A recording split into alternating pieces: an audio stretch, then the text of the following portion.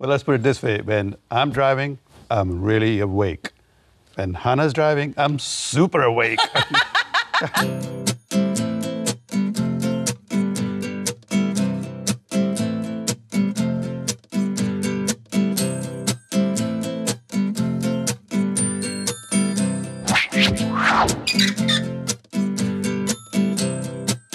I grew up in a lot of countries where you don't need to know how to drive. Coming back to North American culture and seeing everybody have like the independence of driving around in a car, I was like so jealous. And my dad went out and got a brand new Toyota Corolla. He described it as champagne gold.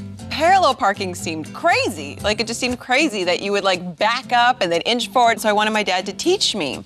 That lasted about 5 minutes. Ready, Dad? Come on out.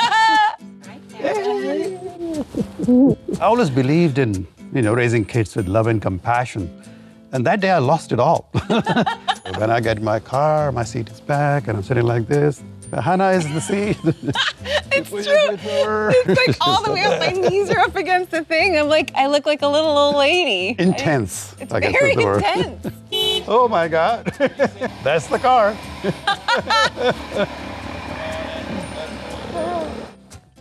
I do miss it, yes. That's it. Well, what do you guys say that we actually go see if she can really parallel park? Sure. No problem. There's people here. There's nobody here. Don't turn now. Okay, now you turn. Now? There you go. Slowly, slowly, slowly. Did we hit a cone? That's all right. That's perfect. Right there. Right there. That's good. That was perfect. Yeah. Can we do it again? I loved it.